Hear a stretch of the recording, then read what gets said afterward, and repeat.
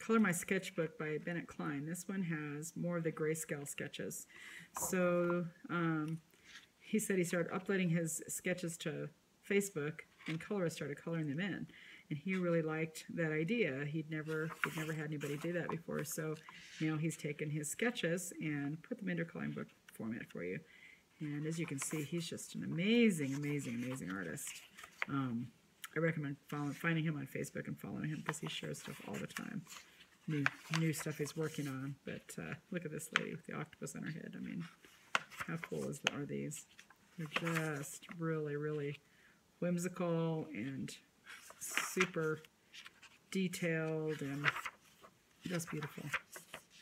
Kind of look like tattoos that you might see on somebody.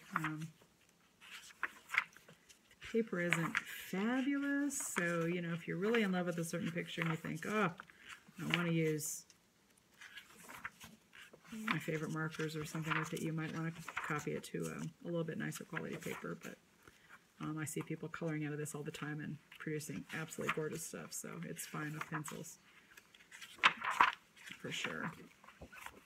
He has a second one coming out as well, and I'm sure I'll probably end up getting that one too because you know I'm the coloring book addict. But check this out, Bennett Klein, Color My Sketchbook. It's available on Amazon.